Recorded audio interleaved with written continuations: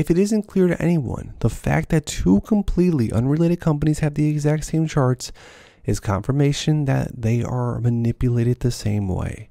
This is Wall Street, this is the American stock market, this is the world watching, buy and hold. So this is GameStop and BBBY, which of course Bed Bath & Beyond. If you look at the chart over time, both of them, they basically have more or less the same exact movements, which obviously is mostly algorithmically traded.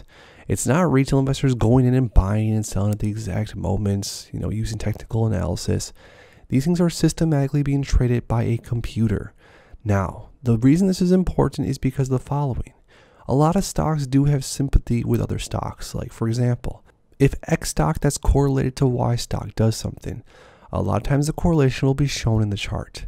But the fact that AMC, GME, BBBY, and others are traded exactly the same, more or less, points to some sort of manipulation, and again, needs to be looked into more. A few more tweets to go through. Number 1, nobody is leaving or selling. Number 2, the shorts have not covered. Number 3, trillions of synthetics at this point. Number 4, Adam Aaron is working in the background, working quietly, and hopefully on something big. Number 5, the market conditions are on our side. The market conditions are turning out exactly like all the apes honestly predicted they would. Number 6, the MOIS is inevitable. Number 7, relax, buy, and hold AMC and APE. Those at the top want disparity between the haves and the have-nots. When we MOIS, we will see a whole new middle class, energized attitudes, and money like it's never seen before.